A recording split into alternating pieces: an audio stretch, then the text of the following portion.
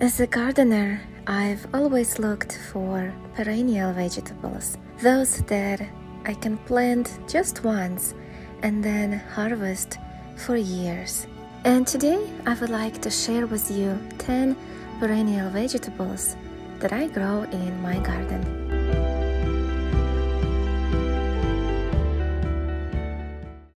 And I would like to start with my favorite, ramps or wild garlic. This is an amazing vegetable. Ramps have this pungent, garlicky smell and taste, but so delicious. The leaves last only during short window. As soon as the tree canopy closes in the spring, the leaves go away. The bulbs are always there, of course, but it's hard to find them once there's no leaves. Ramps grow wild in the woods of North America. If you're lucky enough to stumble across a ramp patch, then never pick every ramp in a cluster. It's recommended to take no more than 10% of the mature ramps that you see in the woods. Or even better, harvest just one of 3 broad green leaves, so the rest of the plant can continue through its life cycle. Of course, you can try growing ramps in your own garden. This is what I do. 3 years ago, I had planted ramps bulbs in my little backyard garden under the grapevine, and they grow happily over there. Next perennial vegetable is another leafy green called sorrel. I love sorrel a lot. It's so bright and fresh, and in Europe, sorrel is often served with other foods associated with spring, like new potatoes, eggs, tender greens. Chefs love sorrel because it brings acidity and beauty to a dish. Sorrel is quite easy to grow, and you can even forage it. But it's not always so easy to find commercially.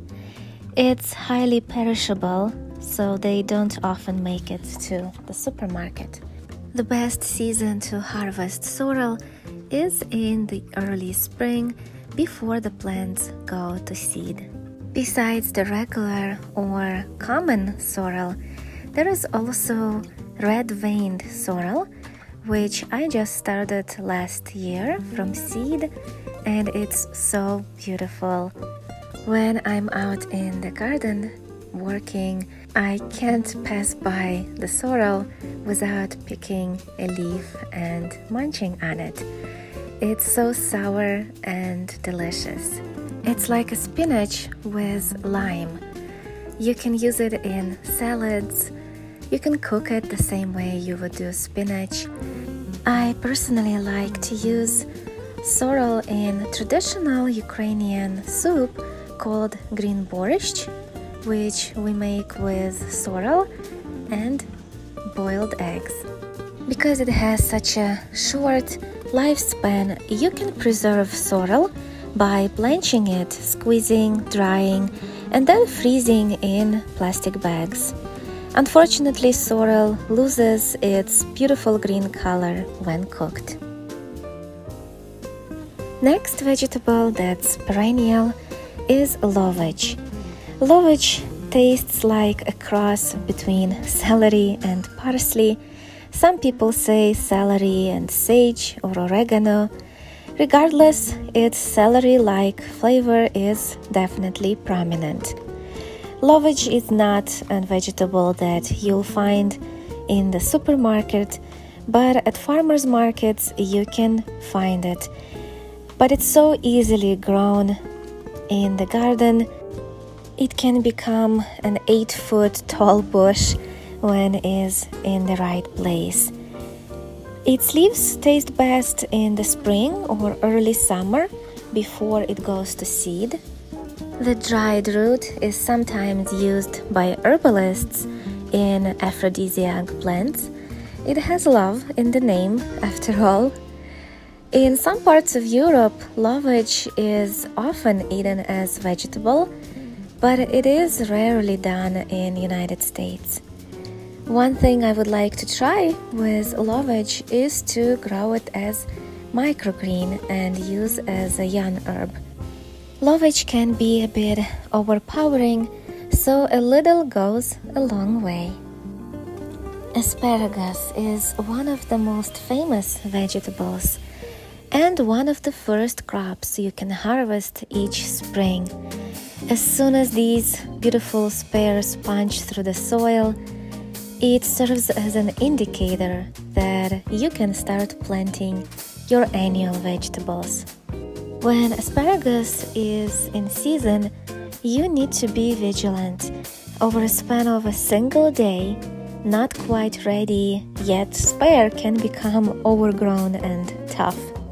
It's amazing to observe how the top of a spear is unraveling into ferns and the stem becomes tough as wood. I love the way asparagus looks in my garden, even when it's not in season.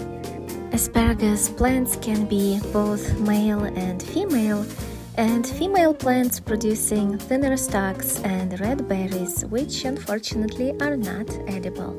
Rhubarb is a famous pie plant, and many people think of it as a dessert ingredient. Even though botanically it's a vegetable, the US Custom Court declared it as a fruit. Rhubarb is not only used in sweet desserts, it can also be used in meat stews. In the Middle East, people have used it for centuries as a culinary ingredient in meat dishes. Another perennial vegetable that you should try in your garden is sunchoke, also known as Jerusalem artichoke. They are grown for its tubers that, when cooked, are similar to potatoes. I like growing sunchokes in my garden, even though they are quite a bit invasive, so you have to be careful, and if you don't like them somewhere, just dig them out. They can grow to be quite tall, 5 to 7 feet, and when they bloom, they have these beautiful sunflower-like flowers that pollinators just adore. Sunchokes are incredible when roasted, like potatoes. Also, you can make hash browns with them, and in Germany and other parts of Europe, they are even used as a basis for brandy or other cordials. When harvesting in a late fall, make sure you get all of the tubers from the ground, because it will spread. Any small piece of root or tuber left in the ground after harvest will continue to reproduce year after year. If you want to grow sunchokes, you don't have to start them with seed. You plant a tuber just like you do with potatoes. Next perennial vegetable I have growing in my garden is fennel. This is bronze fennel, not the bulbing version. Unfortunately, bulbing fennel is not perennial in my area, but in some areas they are. Anyway, bronze fennel is an amazing vegetable as well. Early in the spring I use it just like I would do dill. Then later I let it grow wild because I am waiting for it to bloom. And also, insects love fennel. You can see how this cute caterpillar is devouring the stem of the fennel. And I don't mind sharing, there is enough for all of us. These beautiful caterpillars are future swallowtail butterflies, which I like observing in my garden. When fennel blooms, you can use it in your pickling recipes, just like you would do dill. I always let a lot of the fennel blooms to finish and go to seed because I value fennel seeds a lot. I love using fennel in my tea plants, especially digestive formula because fennel is great to use when you need subtle upset stomach. It is gentle enough to give even to infants. I like combining fennel seeds together with chamomile and lemon balm, also linden and rose. Chewing fennel seeds to improve the breath and aid in digestion is very common in India, and candied fennel can be found in many Indian restaurants. Fennel seeds also help women who are suffering with menstrual cramps because it has anti-inflammatory properties.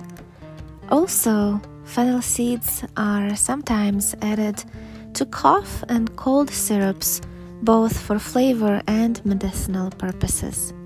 I also use fennel seeds as part of my spice blends.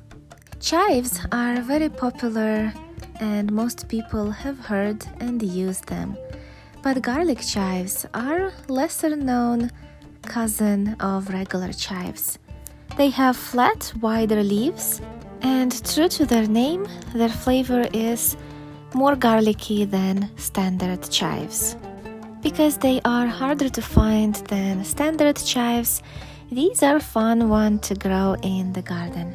And unlike standard chives, garlic chives hold up well to cooking, becoming mellow and sweet, especially when stir-fried.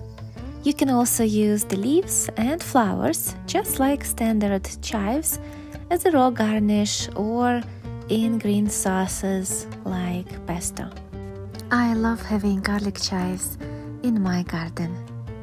Another perennial vegetable is mountain spinach, also known as Caucasian spinach. It is a climbing variety, easy to grow from seed. I started mine last year and then transplanted them into the garden. They take a few years to establish, and then you can use them just the same way as you would use regular spinach, which means you can cook them, saute them, use raw in salads, or make smoothie out of them. Great to have perennial spinach besides the annual varieties. Next vegetable is a member of the rose family, but it has a strange name, salad burnet. It's actually an old medicinal herb that's native to the Mediterranean and often appears in European salad blends. The leaves of salad burnet have cucumber flavor and are the most tender and delicate in the spring, and later in summer they turn tougher. Tender salad burnet leaves can be added raw to salads or used as a garnish anywhere you want a cucumber-like flavor. And the tougher leaves can be blanched first before using.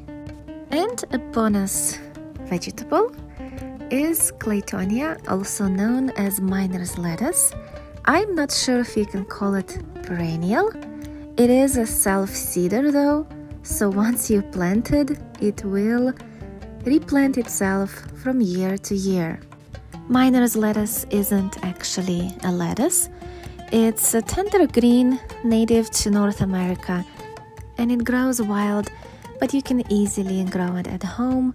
Miner's lettuce got its name from the gold rush miners who ate it to stave off disease caused by vitamin C deficiency. It has a mild flavor, very crunchy, succulent leaves, and I just love having it in my garden. When it blooms, it has tiny white flowers. There is no need to collect the seeds of Claytonia unless you want to share with your friends and family, because once those seeds form, they'll just drop down and grow the next year. Very easy vegetable to have in the garden. So these were the vegetables I already have growing in the garden. There are a few more perennial vegetables I would like to have. One of them is Good King Henry, Turkish rocket, cold hardy chili, 9-star cauliflower, and edible chrysanthemum. I have the seeds of all of them already, and I will be planting them this year. So stay tuned, I'll definitely let you know how my experiment with perennial vegetables is going. What perennial vegetables are you growing? Let me know in the comments below. Thank you for watching, and I'll see you next time. Bye!